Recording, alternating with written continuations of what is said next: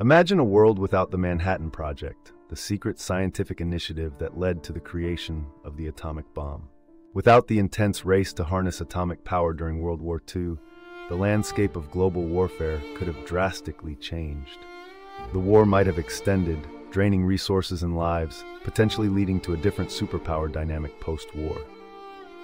Without the display of immense destructive power in Hiroshima and Nagasaki, nuclear deterrence theory might not have emerged, leading to different Cold War tensions. As countries would eventually discover nuclear capabilities at a slower pace, the spread of atomic knowledge could have been more gradual and controlled, possibly leading to a more peaceful resolution of conflicts that the world witnessed in the latter half of the 20th century. This scenario begs the question of whether such a delay could have influenced modern-day nuclear policies and the path of scientific inquiry.